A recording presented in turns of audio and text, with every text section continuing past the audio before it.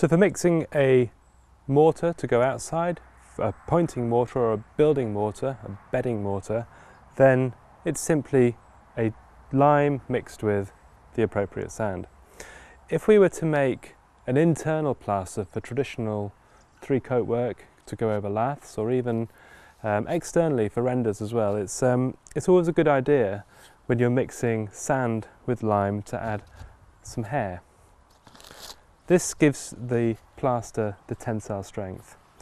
Traditionally, horsehair or goat hair was used, and today we use plastic fibres, polypropylene fibres that you just throw into the mix, and they're much finer and they mix far easier in the mixer.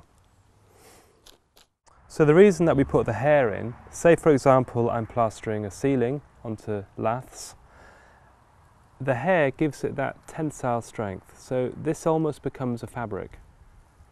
So you see, this is very hard for me to pull apart. If it wasn't for the hair, it would come away very easily.